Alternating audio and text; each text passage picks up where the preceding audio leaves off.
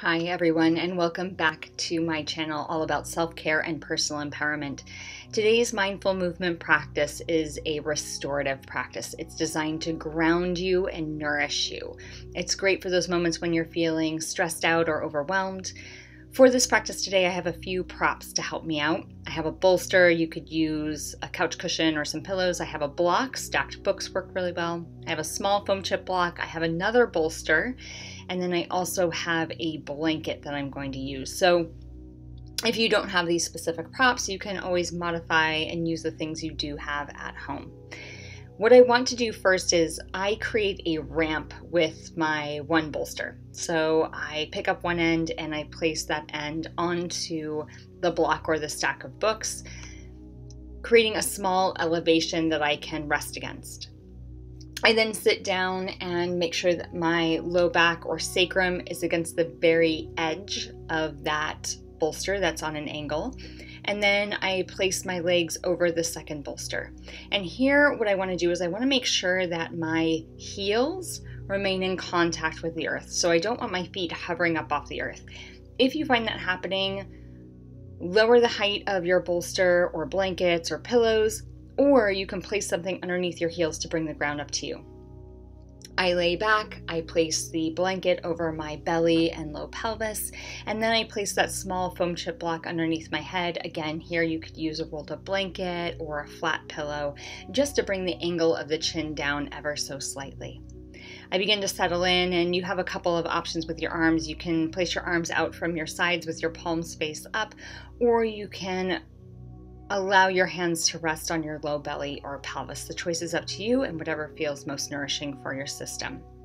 And now we're going to settle in, relax, and the idea here is that we allow gravity to take over. We give in to the earth, we let go of any muscle tension slowly over time, and we tune into the sensations in our body. And we're going to be staying in this form for about 10 minutes.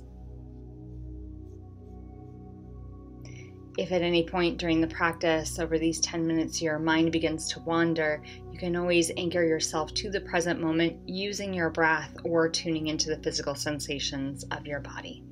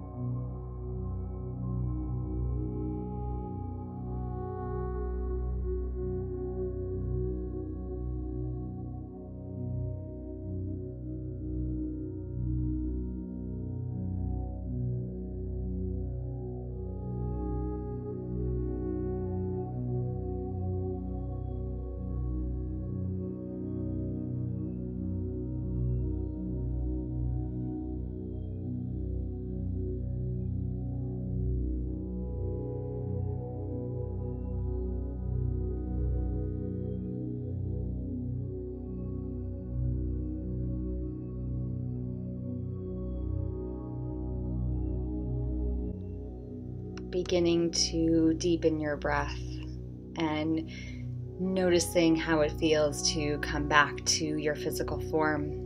You may want to invite some small movements into your fingers and your toes. I like to wiggle my toes and gently rub my fingertips together.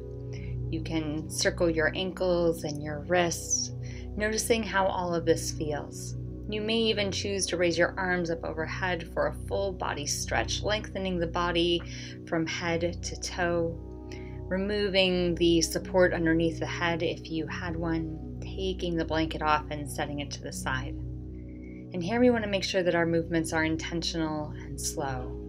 You'll roll off your supports onto one side using your upper arm as a support for your head.